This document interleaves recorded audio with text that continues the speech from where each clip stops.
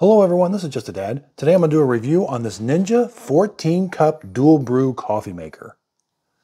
This is model number CFP451. So I bought this renewed off of Amazon for $95. I think they sold this at Costco for a while, but it's getting a little harder to find, but again, 14 cups.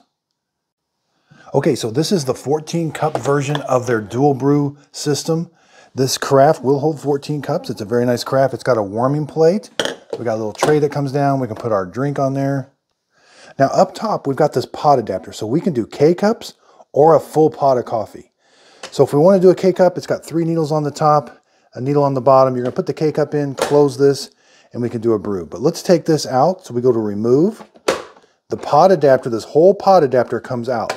Now this is the brew basket. The brew basket has to be in the whole time, either if you're doing K-cups or a full pot of coffee. But you're going to need a number 4 paper filter. So I got a number 4 cone paper filter. You can use a reusable filter, but it has to be the one from Ninja for this specific coffee maker. So you'll just put your number 4 cone filter in here like this. Then you're going to put your coffee grounds in here. Now this is the brew head when you do coffee grounds. You're going to slide this forward and it's going to activate the whole different side of this. Now we can do a full pot of coffee. Go up to classic brew. We can go a full pot of coffee, a half a pot, or we can do ounces, depending on how much coffee we put in here. Over here on the side, we got a built-in milk frother. Anytime you press this button, it's going to froth. It's easy to clean up. You do have to heat the milk up in the microwave, but put it in that cup and froth it. It works really well. We got a measuring spoon here that's going to work really well. And I love that our water tank is removable, so we can take this over there, fill it up, and clean it out if we have to. Now the water reservoir is fixed and it cannot be moved around back. Okay, so let's brew a K-cup. I'm going to take the filter out. Let's put the filter, the K-cup pot adapter back in. Just set it in there and go to lock. Now when it's locked, I can lift this open. And you'll notice my display changes. Now it's on the K-cup side. When we slide that filter or that brew head forward, then it's on the bean, which is for a coffee maker. It switches the functionality of it. Okay, so let's put a K-cup in. Again, you're just going to set it there. When I close it, it's going to pierce the top and the bottom. So again, now these are ounces. You'll see the little ounce light is lit up. I can brew up to 12 ounces or all the way down to 6, but I can also do a specialty brew. If I go down here to specialty, it's 4 ounces. You can't change it. That's to mimic an espresso. Runs a really small amount to make it a concentrated coffee for like a cappuccino or a latte. But I can do a classic, a rich, and an over ice. I'm going to do just a classic. And I'm going to do, I brew mine on 8 ounces. So select 8 ounces. Make sure the drip stop is not closed. It won't brew. Make sure it's open and then just press that to start the brew. Okay, so it starts brewing right away. It's a very fast, it's a very quiet coffee maker too. There's where our coffee's coming out. I like that little tray that folds out. Okay, so let's check the temperature of the water coming out.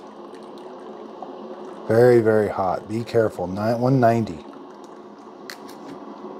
And there's like a little status lights going across to let you know the status of the brew. That's the case for any brew, even a full pot of coffee that'll walk across. Okay, so it's all done. Let's see how hot. 168. Very hot cup of coffee. So I've been drinking the coffee out of here. It tastes really good. Okay, so let's take the K-cup out. Just simply lift this up. There's how the K-cup did. We're going to lift it out. Be careful, it can be hot. Now let's take this pot adapter out, move this back to, and then move it out. Let's put our filter back in. Again, a number 4 cone filter. I'm going to put 1 cup of tablespoon of coffee in for every cup I'm going to brew. Now I'm going to do 14. So the scoop that's provided with it for a full carafe, it says 4 to 7 of the big scoops. Okay, so let's just put our coffee in there. Put it right there in the middle of the filter. I'm going to put 7 of these scoops. Okay, so I got my ground coffee in there. Now you got to slide this forward and you'll see it's going to activate the display. Now the bean is lit up and now I can rotate this. Let's do a full carafe at a classic. So I had to retop off the water reservoir. Make sure your water reservoir is full. And again, I could do a rich, over ice, or a specialty brew. I'm going to do the full. Make sure the drip stop is it's open and just press the start button. Okay, so we're going to time it, do some temperature checks, and see how long it takes, and see how it tastes. So you can hear the pump right away. It starts brewing. We do have some coffee coming out the bottom. And again, you'll see like status. These little LEDs will walk across to let you know the status. I really like this display. They are physical buttons, but it's just a very nice looking display. We do have a keep warm light. So say the coffee maker will turn off automatically and it'll turn that warming plate off. But if you want to come and just heat that warming plate up, you can turn the warming plate back on. We can do a delay brew. It also has a clean function when it's time to descale. We can descale it with that button. So right about the minute mark, we did get a pause. I heard the pump running, it was brewing, paused for about 5 to 10 seconds, and now the pump is kicked back on again. There is a warning LED right here to let you know that that warming plate is hot. Now the rich brew, it just takes a little bit longer to brew. It brews it a little bit slower. Over ice, it's not going to turn the warming plate on. So it's going to brew at the same temperature. It's not going to turn the warming plate on, so it won't melt the ice. The ice is going to melt from the hot coffee being put into it, but at least the warming plate won't be on. Specialty brew is always a 4-ounce brew. So you can even do a 4-ounce brew with coffee grounds for your cappuccino or latte. And at any time during this brew, I can go to drip stop. That turns the brew off. I can grab a quick cup of coffee, put it back, and go back to open, and then it finishes the brew. That's a nice feature. And so there's the coffee. Okay, so it's about 186 coming out of the bottom of the filter basket. Okay, so we're coming up on the 8-minute mark. It's got really quiet. We're finishing up the status bars. Only got one status bar left to go. The coffee is still coming out. Now it will beep at us to let us know that it's done. But if you wanted to finish now, you could. You just go to close and it stops the brew. Okay, so at the 10-minute mark, it beeps at us. I'm going to go to close just so it doesn't drip anymore, and let's see how it pours. All right, the Carafe pours. Be careful, it is kind of heavy with 14 cups in it. Pours really nice. Okay, so let's see how hot the coffee is. Careful, oh, that's very hot. Wow, 175. That's too hot to drink right now, but I have drank the coffee out of here. It tastes really good. Okay, so let's see how the coffee did up here. Be careful, there's going to be some steam come out, but you can see it did not overflow the filter basket. When we want to get rid of the coffee grounds, we can just take this over there. There is a plunger that's going to stop it from dripping. Get rid of that. That filter basket is dishwasher safe. Okay, so this is a really nice coffee maker. I love the screen. The screen is the DualBrew. It's not the DualBrew Pro screen, which is a touch screen, but this is still a really nice screen. That was a super fast 14 cups.